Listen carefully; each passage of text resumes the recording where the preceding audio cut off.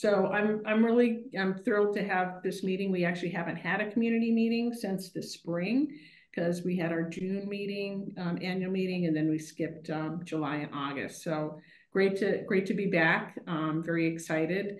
So let me explain a little bit about the agenda today, and I'm only going to talk for a couple minutes and then turn it over to other folks. So I want to give an update on our board of directors. We actually have an open seat, and we would love to receive nominations from the community. You can nominate yourself or somebody else who you would think would want to be part of this. I'll explain a little bit more about the board. Remind people that we did have a release that went out in June, the 1.8.1. I'm not going to go into a lot of detail about that release, but I do want to have a slide to just remind people. And after every release, what do? We start working on the next release. And so that's what the majority of this meeting will be about, is talking about some of the enhancements around our data extract aggregate table development that we're beginning to work on. And we definitely want to hear from the community and let us know if we're going down the right direction or if you have any suggestions. And then certainly open discussion. So first on the board of directors, here is the list of our current board.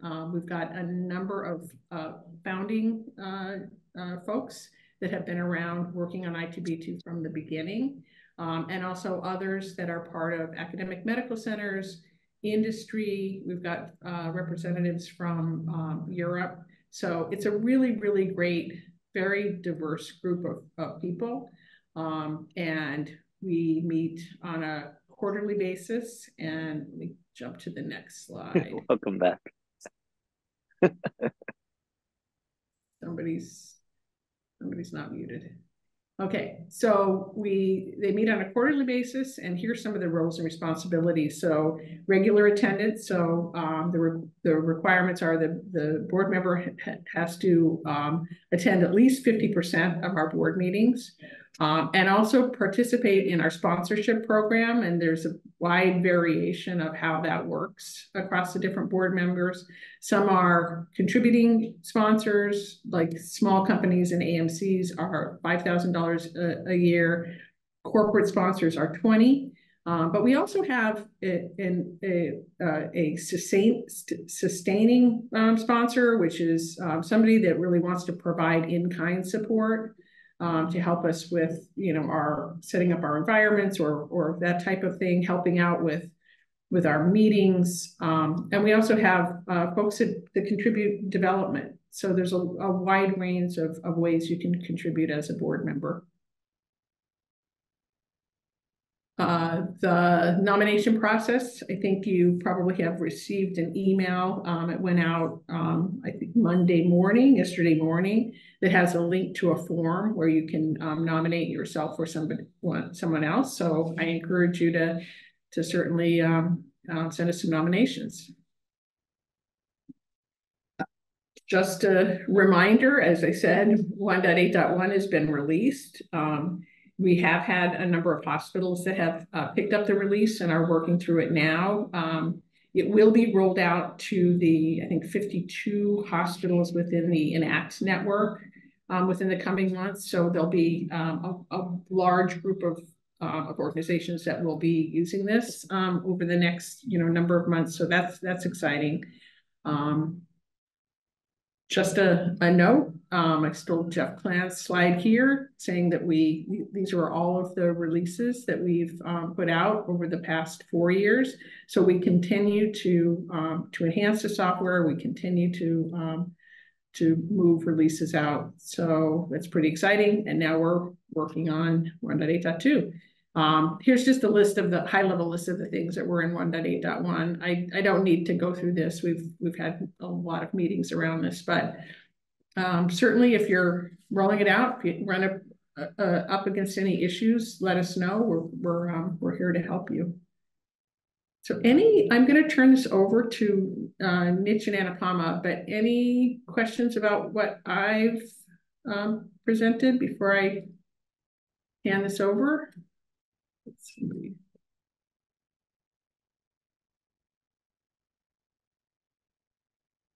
Okay. Nope. All right, then I'm gonna stop sharing, and I don't know, Anupama, Nitch, who's first? I'll go first and I'll share my screen. Okay.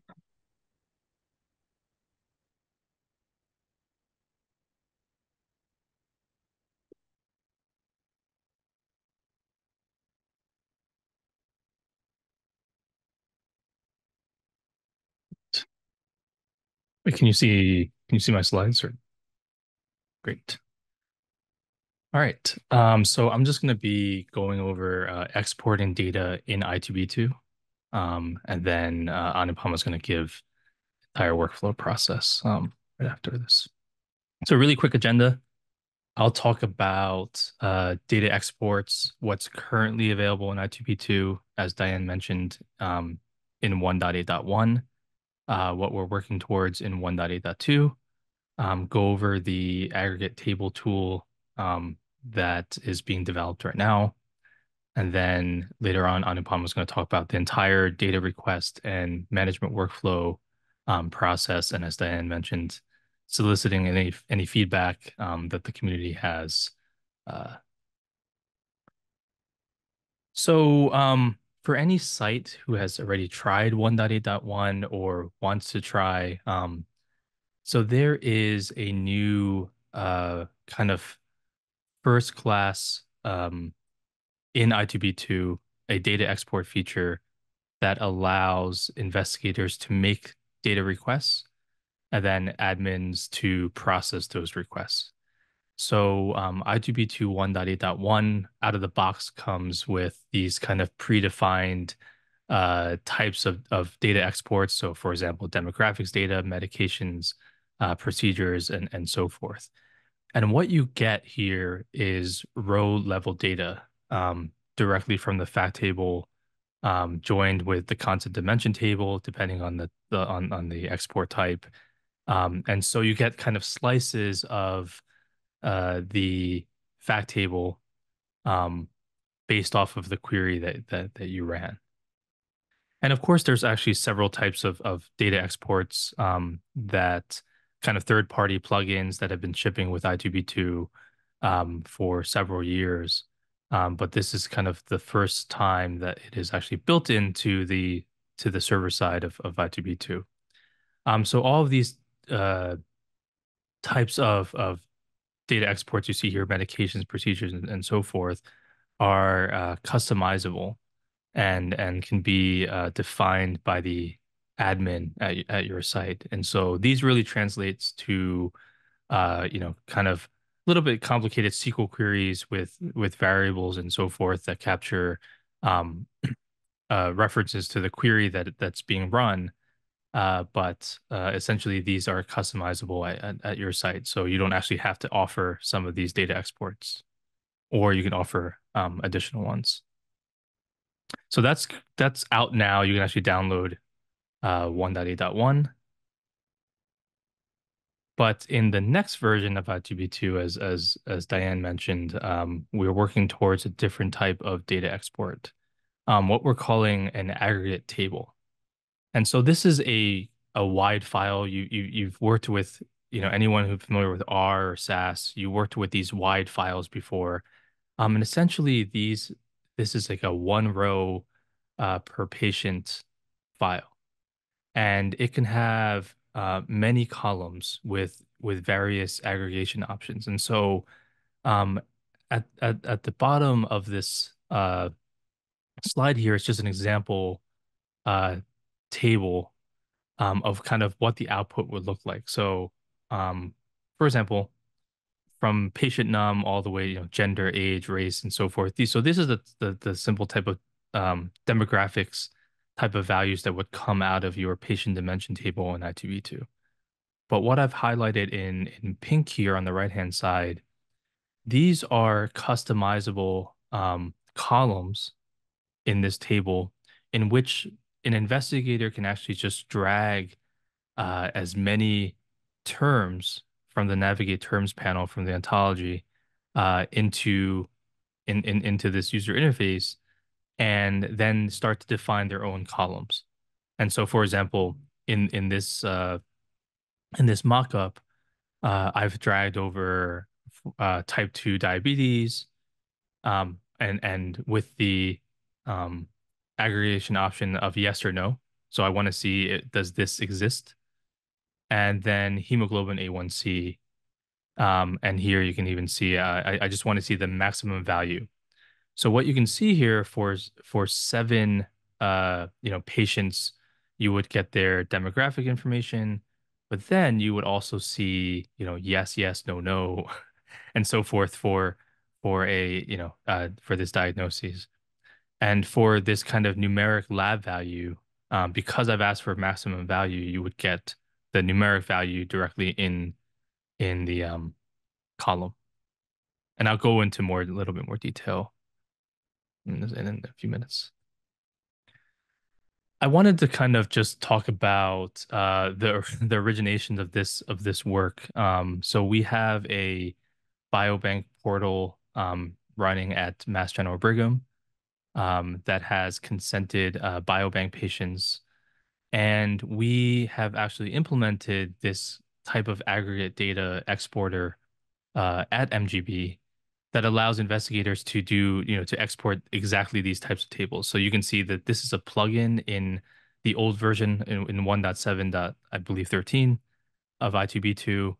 And we, um, because the patients here are consented and they've accepted a data use agreement, we allow these limited data sets to be created directly in the biobank portal. But as you can see in the screenshot, in the drop down, these are the same type of aggregation options that I'll go through. It's worth mentioning we've learned a lot about this over several years. So this plugin has been available to investigators at MGB for um, almost 10 years with thousands and thousands of data exports. And so we've even seen some investigators define their tables over 100 columns wide. So they've dragged over 100 different types of terms and with different types of aggregation options because they want to further analyze that file in R, for example. So in i2b2 1.8.2, which is coming soon, this basically the aggregate table plugin was ported. I guess the best parts were ported to um, the new web client plugin architecture. And so this is just a screenshot of how it currently looks. It's been simplified a lot just to make it easier to use. And I'll just go over what the aggregation options look like in a second. But this basically allows you to define the table structure just as I've mentioned, um, and also save and load. So this is kind of important. So if an investigator basically defines a table that's like 50 columns wide or 100 columns wide as I've mentioned, you can actually save that table definition and then apply it to other queries, in the future. So this is kind of important. You don't actually have to redo any of this creating the table specification.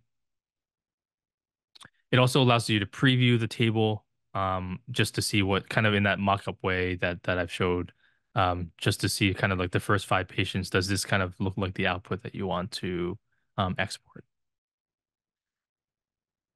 To look at some of the aggregation options, going back to that example that I showed earlier, you can see on the left-hand side, if you basically drag in a term that is your typical kind of observation, fact, concept, dimension term with no values attached to it. For example, here, type 2 diabetes. You would see a list of aggregation options that you could select from. So I've already showed, existence, yes or no, but the output can also uh, show, the counts for the number of concepts, the number of dates, encounters, facts, providers, or even you want to see, in that column, you want to see, when was the first or last occurrence for that patient, right? But if you drag over a lab value, and so for example here, hemoglobin A1C, which is a numeric value, and in in your typical i2b2 query, if you drag this over, you would get kind of that pop-up that allows you to define a specific value range. You would see, in addition to all of the options on the left-hand side, there's also a number of calculated options that pertain to this specific numeric value. So, for instance, you could see the minimum value, the maximum value, the average, median, the first value, what was the last value that was that the person had, or counting the number of values that exist.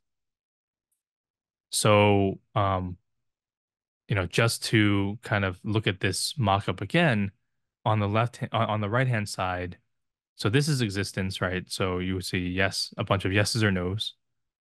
But for maximum value, you would see, what is the maximum H1A1C for that patient. And again, this is one patient per row, and I could have several other columns that have, either the same or different concepts with different aggregation options.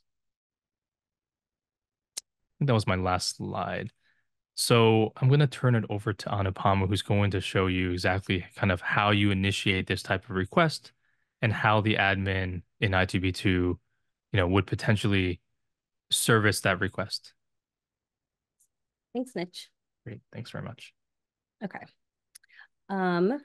So I would think of sort of the trying to get data out of the system in terms of like 3 big steps. So the first step, Mitch just walked through. So that's for the researcher to define their aggregate table. So we did that through the plugin architecture. So they would load the plugin, and they would just pull over concepts from the ontology to build out that table that they wanted to create. And once they're done creating that table, they can also, as Nick showed, preview the data, which will load some synthetic or mock data so they can sort of see what the layout will be. So that's really the first step, is creating those table schema, that table definition, so that they can reference it in the future. The next step is actually, how do we make that data request? And as Nick showed, we're trying to incorporate this into how we had built it out for 1.8.1.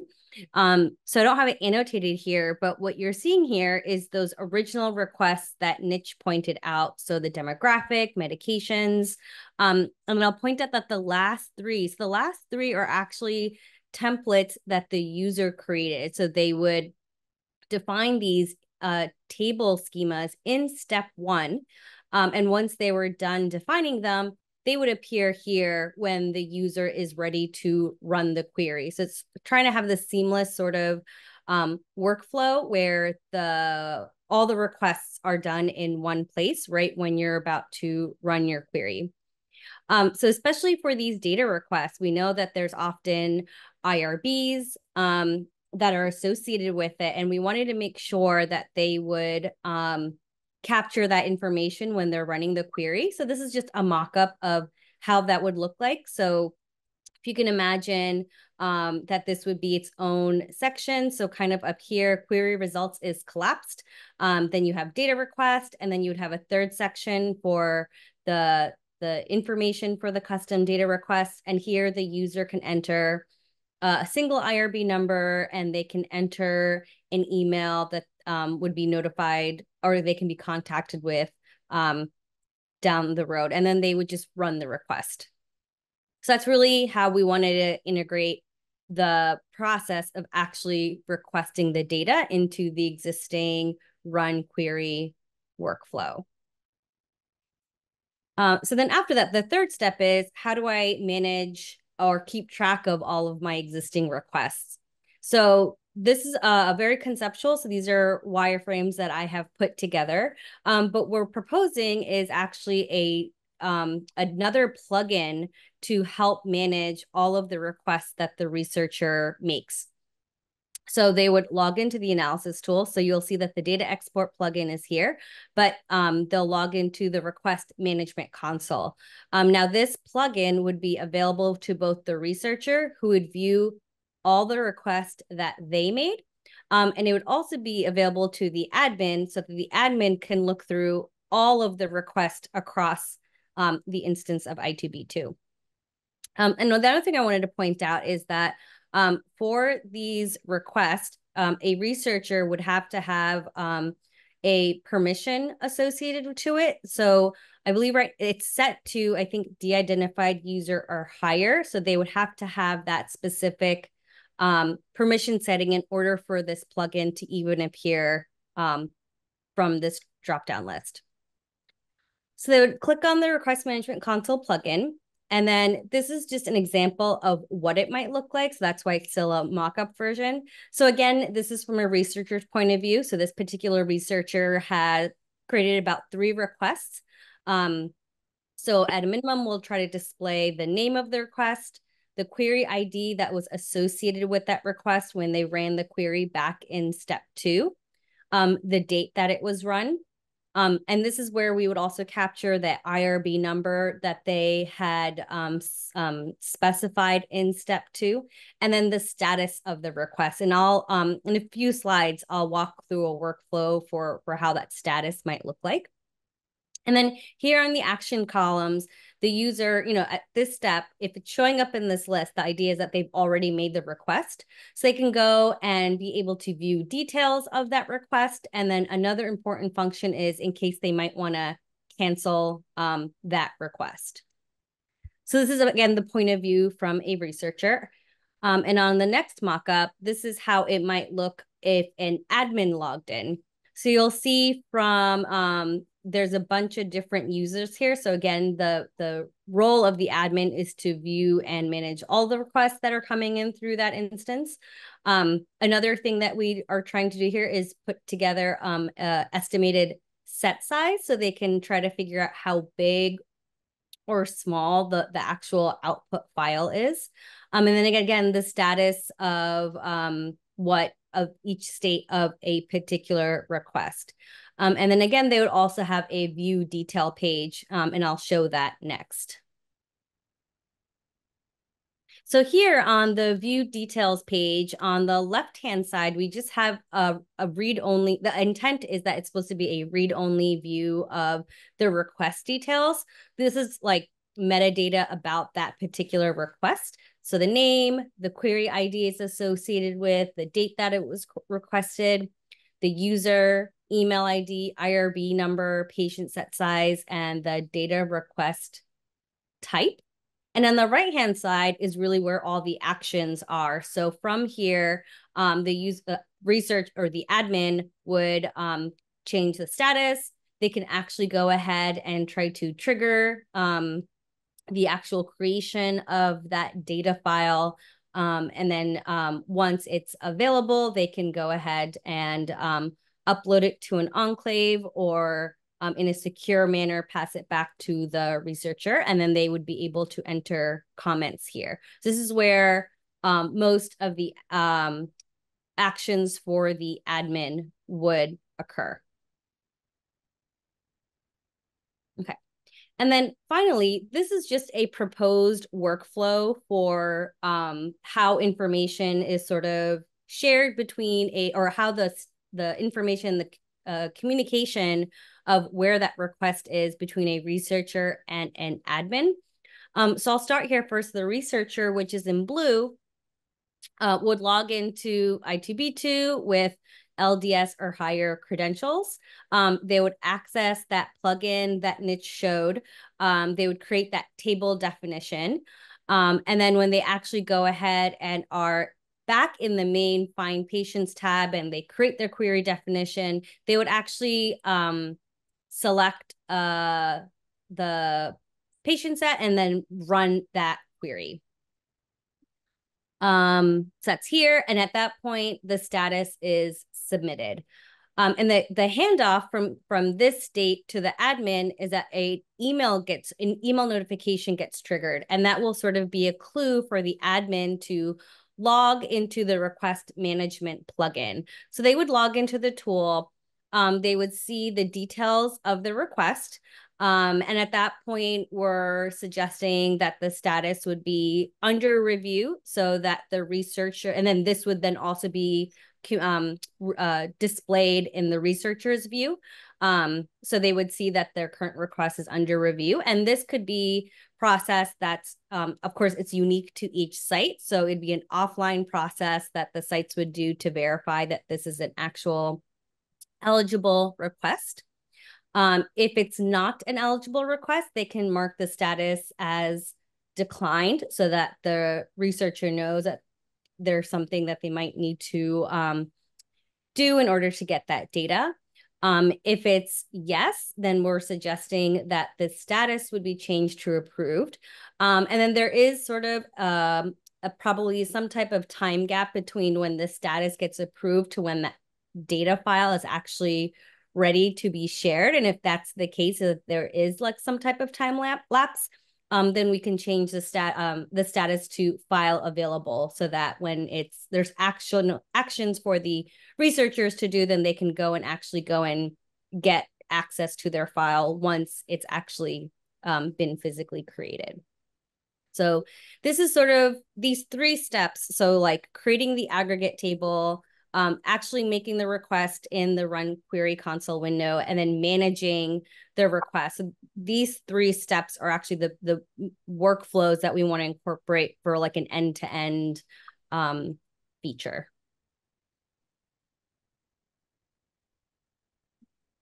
So that was all I had. So if there's any questions, happy to answer them.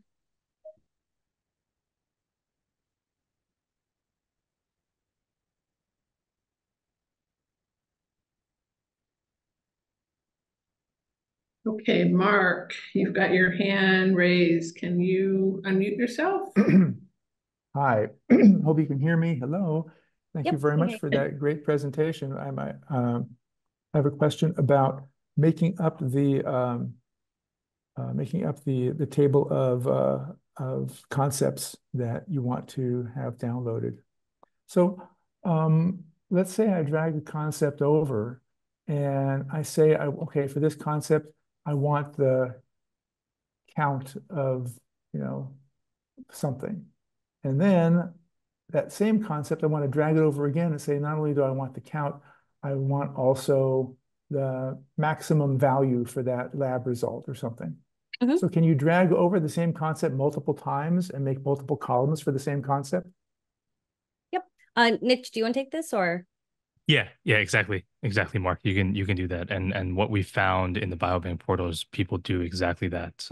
They actually drag over the concept. I think sometimes we've seen like 10 different columns, so 10 different times, and then they have a different aggregation option. Some of the most common is like the first value, the last value, or even the first and last dates, and the number of fact counts and so forth. So yeah, absolutely, you can do that. Great, thank you very much, Nick.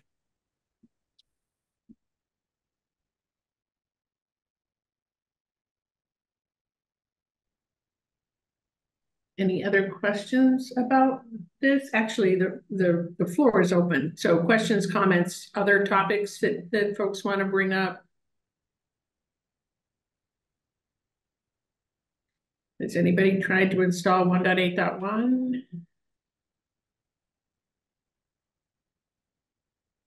Love to get feedback on how that's going. Mark, your hand is raised again. Yeah, this is Mark again. So I just wanted to kind of get some clarification on the different ways that people can get information or export from i2b2. And so back in the olden days, a few years ago, I think that we had this way of the plugin was called Export XLS, I think was one of the great plugins that we were using, and that's useful. And then another thing we had was something that was called a project request to actually generate like a new project in i2b2. And so those were like things that researchers could use to get information specifically that they wanted from the i2b2.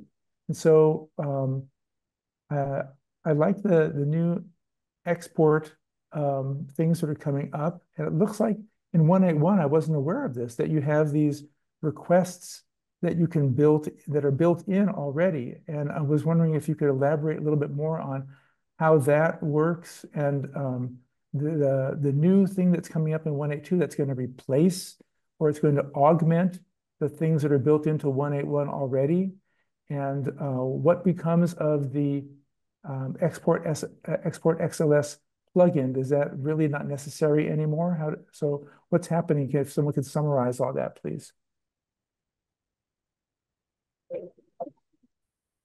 Niche, would you? I unfortunately missed the very beginning of the question, but what we're doing is 1.8.2 is building on the work in 1.8.1. So the data export from 1.8.1 made some changes to i2b2 that the 1.8.2 work will leverage in order to offer this different type of table export. We do anticipate continuing to offer the fact table export also.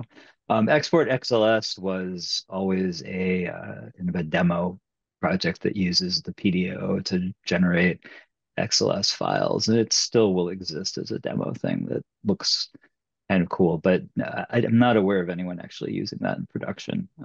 But we'll continue to put it in the web client. Do you want me to comment on the project request? Sure. Okay, so the project request, it wasn't like it's not a production ready plugin. The idea of it was that you could use it to create a project, and that eventually would connect up to some stored procedures, and it would create that project based on what criteria you set. So like let's say you dragged over like you want everyone who's between the ages of 30 to 50, and you run that query, it comes back with 1 million patients. Then the idea of the project request was you could say, okay, I want to take that patient cohort of 1 million patients and create a new project from that. And then it would create a whole new project. And when you logged into i2b2, you could then see, oh, there's this project with people between 30 to 50. I think that's what I said. And then you could then do queries on it. I want to see how many people have asthma and stuff like that. And it would kind of be a project that's kind of saved in time. That was the important part, is because you'd be updating your EHR. The EHR would be updating your i2b2 all the time. And so instead of it being 1 million, it's now 1,000,010 patients. But then like this would be like a set in time. It would always be 1 million. It would never change. It could be used for like research papers or whatever, because then you could do peer review or whatever you wanted to do. So that was kind of the idea of it. So, Mike, I think there was still a demand. Somebody asked me for it maybe 2 weeks ago, actually. And didn't know if it was still available. I want to say somebody from the UC system. Yeah, it's there. It's just so it actually creates a new i2b2 project with a the whole cohort of data. No, it doesn't do the whole cohort thing. I think what it does is once you submit it, it saves that project request stuff into a table. I think it's a PM project request. And I think that was kind of as far as we kind of got with it. Oh, okay. Okay. And I just wanted to add, going back to Mark's question about the different export types. So as Jeff mentioned, export XLS was, if you look at the code, is developed as a kind of like a front end type of kind of client side using, directly to the i2b2, getting the patient data object, the PDO, and then processing it from there. So where kind of these data export types are moving to are kind of this high throughput with emphasis on performance. So the big difference of what's available in 1.8.1, getting that row level data, as Mike has, I think Mike's presented kind of that 1.8.1 data export tool earlier on, but it maybe correct me if I'm wrong, Mike, but it exports like I think tens of millions of observation facts out of the observation table in just kind of several minutes. So within, as the admin processes that request, you can actually, get large amounts of data and a large file created um, for that type of export. And then, of course, there's further use cases. You could that file could be saved securely in an enclave and so forth. And kind of the same thing applies to this aggregate table for 1.8.2. The performance is very good. And so we've seen in the biobank portal that people would want to create, a very wide file. So sometimes the files, as I mentioned before, is like 50 columns wide. But the number of patients could be like 75,000 or 100,000 patients. So you would have 100,000 rows, times 75 columns, and then the store procedure, because that's happening in the back end, the creation of that file is very quick. So that's the kind of the big difference.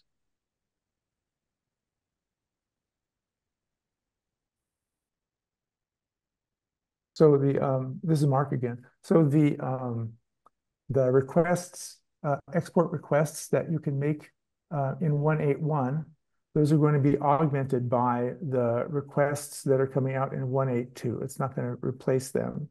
And these altogether are really like an advanced version of the export XLS, which was really more like a demo project or a demo plugin. Is that correct? Yeah, exactly.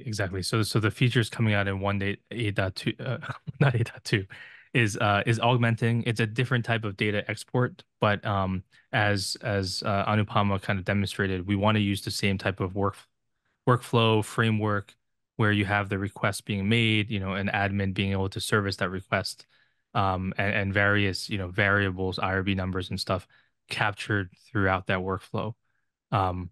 But in 1.8.1, if you try it out right now, you can actually get like slices of the observation fact table, very long data files, and then coming soon in 1.8.2, you'll be able to create these wide kind of summary analysis files.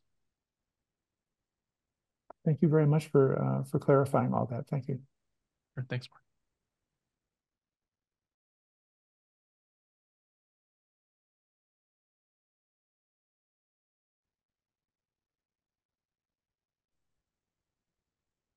Any other questions about this? If not, any other topics that you'd like to either bring up or topics you'd like to see us talk about at the next community meeting? Don't forget, we also have working groups. So we've got a UI working group that talks a lot about, in depth about, this and other UI changes. Michelle runs the ontology working group, which is, I think it's this Thursday. So definitely join the working groups or ping us.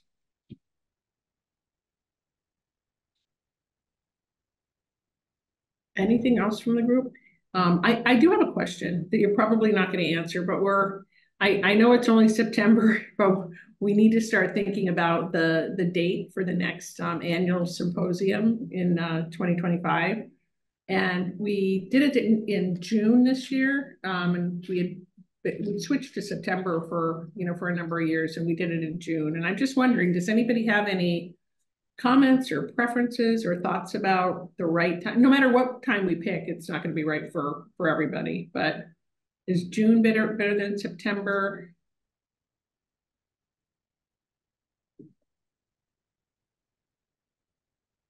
Any preferences? I'm not seeing any. It's hard to think a year ahead.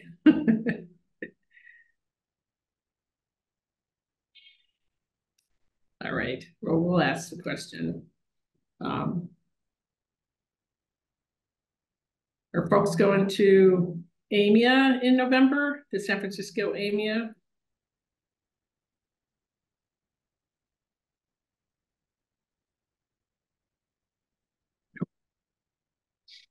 All right, well, if you are, a number of us will be there. Hopefully we can catch up. Mark, it's your hand up again. Hi. I hate to try and make this into a one-on-one between Mark Abajian and the i2b2 team, but I had a number of other questions I was hoping I could ask.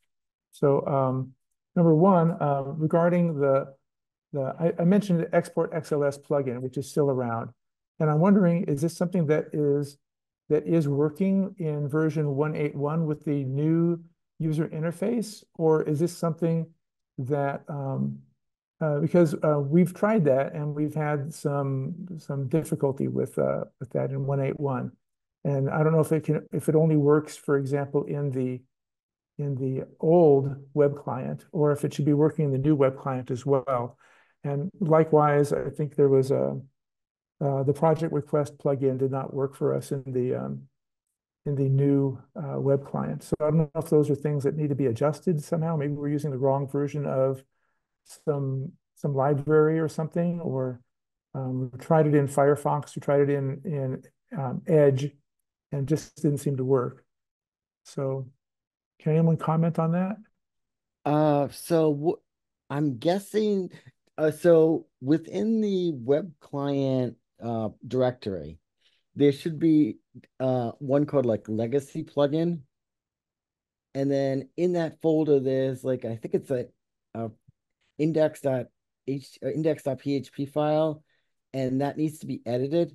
Did you edit that file? Oh, I don't know if we did. So inside of legacy plugin, there's a PHP file that needs to be edited.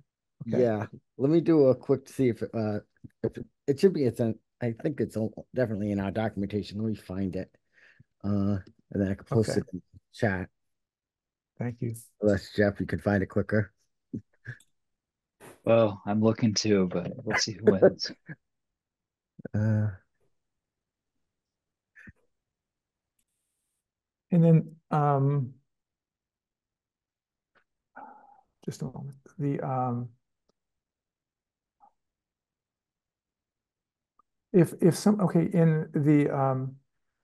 the new web client for 1.8.1, there's a new admin interface, and it's a little bit different from the old admin interface as far as we can tell from 1.7 and that era. So this new user interface, the admin in the web client, we didn't see any way in there to manage the approvals and projects that are associated with the project request plugin.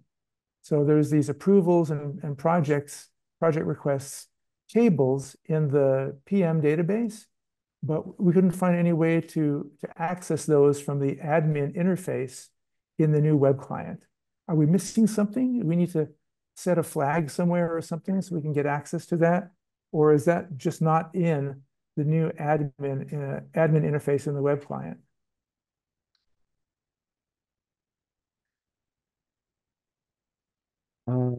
Let me take a look at the roles again. Anna Palmer, off the top of your head? I'm pretty sure that we were able to deal with roles. Yeah, so I think for a user, you can associate a user to a project, and then in the project page be able to define that role for that user. But I just want to make sure if that's your question or if it's a different my question was about the project request plugin. The project request plugin requires the tables in the database that are approvals and project requests. And there should be a way to manage those tables, or at least see the contents of those tables from within the admin interface. Okay, yes, I can answer this one. Okay. So it's available in the old admin web client. Okay. Okay. When we designed the new admin web client, we were constrained with time, and so we picked the most prevalent and commonly used aspects. And the project request, unfortunately, was not one of those. Okay, so with the old web client, there is a way to access the admin interface. Yes. Right? When you have admin, when you're listed as an admin, then that shows up as one of the projects that you can access in the old web client, and then you can get to that admin interface. Yep. So is the old web client compatible, old web client, let's say from 1.7.13, is that web client software compatible with 181? Yes. Great, great to know. Thank you. Yep. And I posted the link in there. I actually have a meeting right after this with a couple of people. So we're going to go over this just to make sure that this documentation that we have listed here actually has the legacy plugin stuff in it. So it might change it. It does, though. If you search for the word legacy, it has a section on configuring the timeline that I think you can use also. Oh, it does? Okay. I kind of looked at that. But i2b2. Yeah, let's edit it a little bit, Jeff, because I know what needs to be done and it's not really clear. Let's see. Timeline does work. I've seen it at UC Davis working. Yeah, all of them should work. I think we've tested them. I don't think we did the project requests, but I know we tested the timeline and the export XLS, and it has to do with that proxy PHP.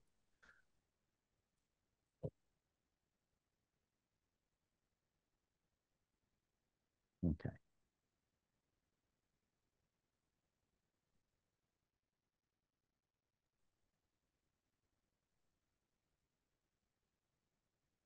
Other questions, thoughts?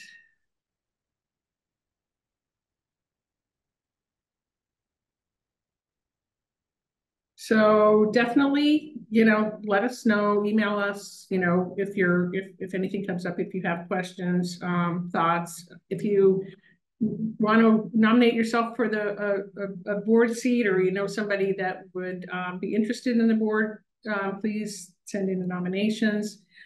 They get reviewed by the executive committee, and then the approval is based on the full board's approval. So that's how that process works.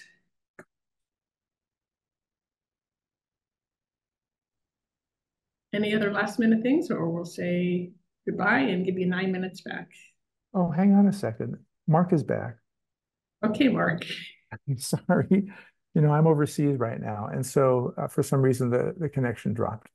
Yeah. But thank you very much, Michael, for that information. I think I had one other question, and that was regarding there was something that was demonstrated, I think, by Christian Weber, that's connection to a eIRB. I was wondering if there was any status on that.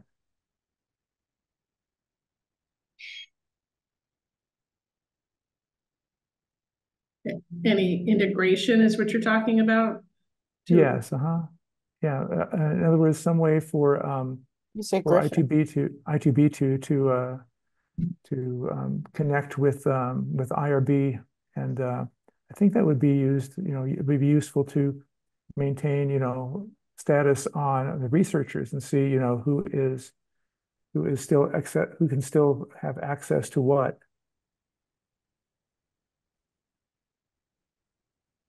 Griffin is wake word.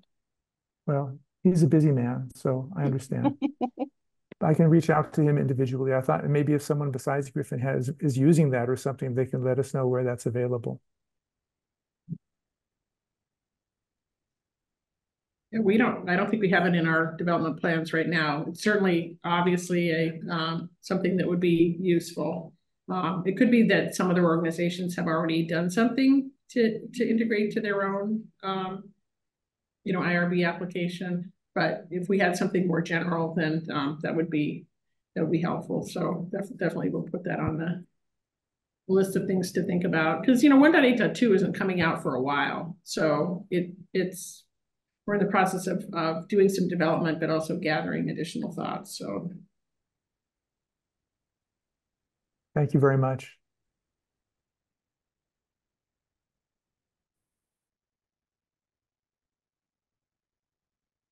Anything else? I think most folks are. No more questions. Mark, do you have any more questions? Diane, you made me laugh. Thank you. Always good to have you in these meetings, Mark. You bring up all the questions that everybody else is thinking about, so it's good. It's awesome. Oh, yay me. Okay, thanks. All right. Well, I'm going to give everybody 6 minutes back. How's that? All right. Have a great day, everyone. We'll see you in the November meeting. Bye. Thank you. Bye-bye.